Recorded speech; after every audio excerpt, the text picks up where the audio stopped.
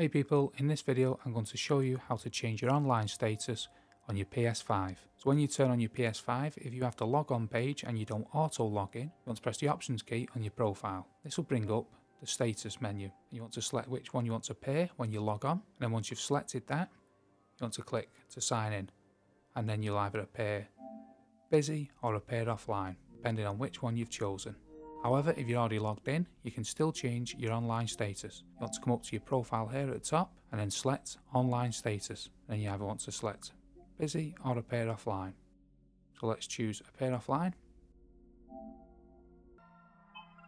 You can also change your online status by pressing the PlayStation button on your control pad, then coming across to your profile, and then again selecting online status and then choosing your status. And that is 3 different ways how to change your online status on your new PS5. Hope that video was helpful. If it was, smash the like, smash the subscribe, and thanks for watching.